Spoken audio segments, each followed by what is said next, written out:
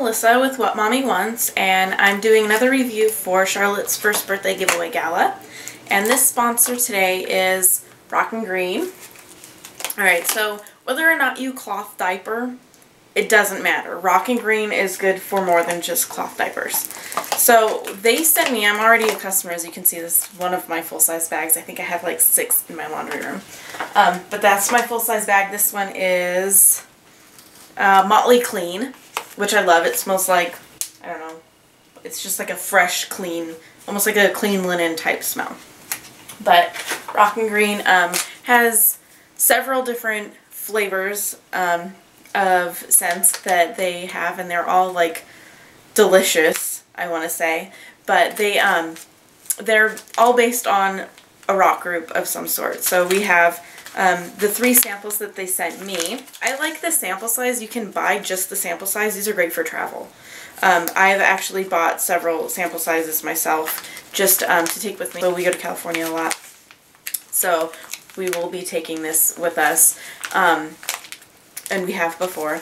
But this is great. There's 2 to 4 loads depending on what type of machine you have and what type of water you have too.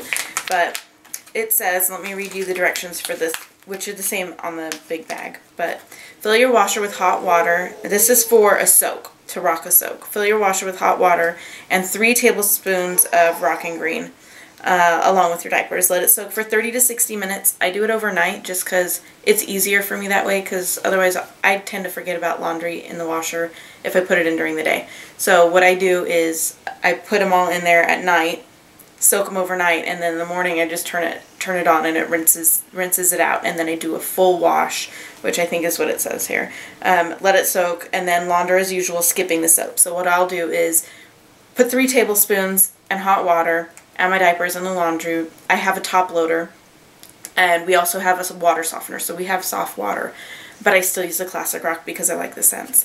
But back to my little soak routine. So I do that, I leave them overnight, I come back in the morning and I turn it on so it'll do its rinse cycle, and then I turn it back on with no soap on a full wash, and then I do an extra rinse. So basically just like my regular laundry routine, only I'm putting the soap in the soak instead of during the wash cycle. So I have, it still uses the soap, but it soaks in, and then I do, basically it's almost like a triple rinse because I'm doing the wash without soap, so it's going to wash out some soap there, and then the rinse cycle, it'll rinse some more, and then I usually do an additional rinse because I use 3 tablespoons instead of 1, which I usually use. So I'll do an extra rinse. So I've got soaked overnight, wash with no soap, with the rinse cycle, and then an additional rinse cycle. So that's how I do my rock-a-soak. But the tip on this is repeat the process anytime you need a good deep cleaning. If your diapers have a lot of buildup or residue, sometimes it might take a few soaks. If you've been using everyday laundry detergent, which will leave a residue, you might want to rock-a-soak a couple of times just to get some of the residue out. And if it's still giving you issues, you might need to strip your diapers. But we'll get into that in another review or just another video. But for now, we'll just say you might need to rock-a-soak a couple of times if you've been using regular detergent on your cloth diapers. But just for a regular wash, now the directions, I'm going to read you the directions, then I'm going to tell you how I do it, because every wash is going to vary. It's going to depend based on what type of washing machine you have, how hot your water gets, how much water you put in your washing machine, and it's also going to depend on whether or not you have hard or soft or middle, not hard, not soft water. But so it's going to depend, and it's going to be a trial and error process to figure out what routine works for you. Luckily for me, it was basically the first try worked good. So, but some people, you're going to try different amounts of water. You may need to change the water temperature on your water heater. Then dump your diapers or clothes into the washing machine and do a cold rinse wash. So you're going to do a rinse first. So your first step is rinse with cold water to get the nasties out prior to the wash cycle. the more water the better. So you don't want to, my husband has a tendency to turn when I'm doing diapers because it's not a full load and we have a larger washer, it's not a full load. So he'll send it down to partial so it doesn't fill up with as much water, trying to save water. Well, what ends up happening is I have to wash my diapers again, which uses more water. So make sure you have the water level up on the highest setting because you want a lot of water, because more water means more agitation. So there's more room in there for the clothes to bump around against each other. But that's all detailed on their website too, and I'll include a link. So, the more water the better. Add your detergent and do a hot wash. Use 2 to 3 tablespoons per load. For those with soft water or an HE machine, use 1 to 2 tablespoons. I don't have an HE machine. I have a top loader, old-fashioned washing machine. It's probably just an old washing machine. But I use 1 tablespoon. And that's all I need. It gets my diapers clean. I have soft water. So, and it says 1 to 2 tablespoons if you have soft water or an HE machine. I have soft water, so I go with the lower, and I would recommend starting with the lower. And if the lower works for you, you don't need to increase it, and that's kind of what I did. I used 1 tablespoon, and it worked, so I stuck with it. If you start on higher, then you might have buildup issues. If it does, if you're having buildup issues, you might be using too much soap or not enough water. So, or your water might not be getting hot enough. This is all things to check. So if you try it the first time, change one thing from your routine, and if that makes it better, good, stop. You've found your routine. If not, change something else. But again, trial and error. But with the Rockin Green, I used 1 tablespoon, and it works perfectly. I didn't have to change it. But start with a lower amount, and the fact that I use 1 tablespoon means that my bag of Rockin Green is going to last just that much longer.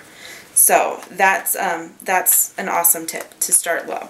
And then you're going to do a double rinse. So my routine, which I have it typed out for you on the blog. So if you're watching on YouTube, hop over to the blog so you can see it in writing, so you don't have to keep rewinding. But it's on the blog, but I'm going to tell you real quick. I rinse with cold water, just pre-rinse cold water. And that's like shake off the soiled diapers into the toilet, spray off any diapers that were super messy. So sometimes they're a little bit wet from spraying them off if I sprayed them off right before. Sometimes I'll spray them off and then lay them in the bathtub to dry before if a load's not quite ready. Pre-rinse. So I do pre-rinse wash, or cold, sorry. Pre-rinse cold, then a hot wash with 1 tablespoon of Rockin Green. That's my amount that works for me with my soft water, my water temperature, and my washing machine. It might be different for you. So they have a map on their website that you can look up your area and see what type of water you have. That would help you determine which formula you would need.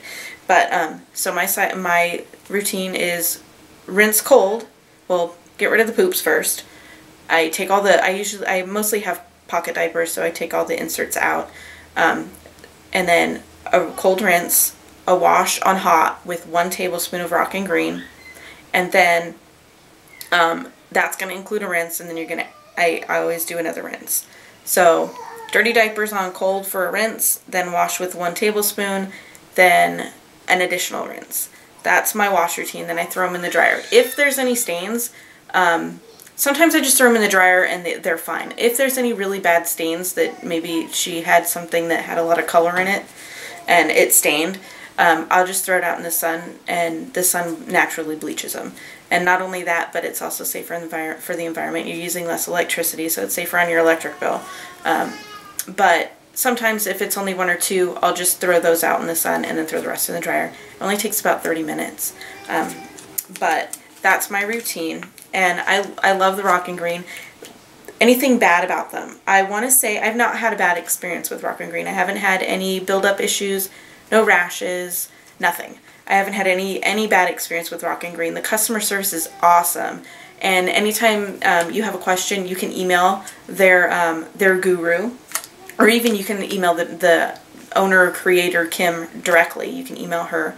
That's all on the website. Very open, honest, and great communication between the company and the customer. And you could also just post on Facebook if you have a question. I see a lot of people on their Facebook just post a question and they get answered almost right away. So that's another way to contact them. But I haven't had any bad experiences. The customer service is great. The product's great. It's a good value. Depending on which formula you get, it ranges in price from, I think it's $13 on up to like $15 or $16 for a 45/90 load bag.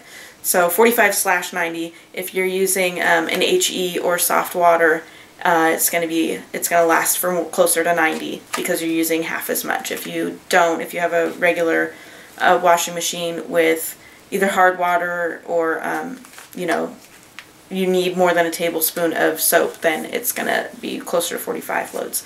But which is a great deal if you bought a regular detergent that contained all of the phosphates and dyes and enzymes and brighteners that are not good for your skin or your health or the environment. You might pay a little bit less for them, but again, you're buying all those fillers and additives that you really don't need. So you might spend a little bit less on something like that, but again, it's not going to be cloth diaper safe if you're cloth diapering. It's gonna build up on your clothes, your towels. If you've noticed that your towels don't absorb much, it could be because the soap that you're using has created a buildup on your towels. So another thing that I did with my Rockin Green was I rock to soak on my towels to get some of the residue off of my towels so that they would be more absorbent. So if you notice your towels aren't drying, Rockin Green could be the solution to that. So, but yeah, I've had no bad experiences with Rockin Green. I love my Rockin Green soap. That's why I have 6 bags of it in my laundry room. That's why I take it with me when I travel. And as part of Charlotte's first birthday giveaway gala, you're going to have the chance to win your own bag of Rockin Green. So whether or not you've tried Rockin Green before, whether or not you're cloth diapering, you're going to love Rockin Green because you can use it for anything. They also have a list that I will also include in the blog post. There's going to be lots of links in the blog post about Rockin Green to help you figure out how to use it, what you need, and there's a list of tips of other things that you can use Rockin Green for. It's not just for cloth diapers or clothes. You can use it on your cloth diapers, your clothes, everyday cleaning, around your house, your bathtub, anything. And it's all natural. There's no fillers. It's safe for the environment, safe for your family, safe for your baby, safe for your pets. There's absolutely nothing that I can say bad about Rockin Green. I love Rockin Green. But as part of Charlotte's first birthday giveaway gala, Rockin Green is going to give one of you guys a bag of your own. You get to choose the scent. You also get to choose the formula. The Soft Rock only comes in Bare Naked Babies, sorry. So yeah, as part of the giveaway, they are going to offer a bag to one of you guys. And if you subscribe on YouTube, that's an extra entry into the contest. So make sure you subscribe if you're watching on YouTube, and then hop over to the blog. If you're on the blog, hop over to YouTube and make sure you subscribe there. That'll give you an extra entry into the contest. And the giveaway starts December 5th and will end on December 16th. I'll have winners the weekend of the 17th. We will be going out of town for Charlotte's birthday and coming back, so allow me until Monday maybe to actually have the winners emailed and posted. So please make sure you come back and make sure you sign up for my emails, because then you'll get the email that tells you when it's posted in case you forget. So thanks for watching, and happy birthday to my little Charlotte, and good luck in the contest.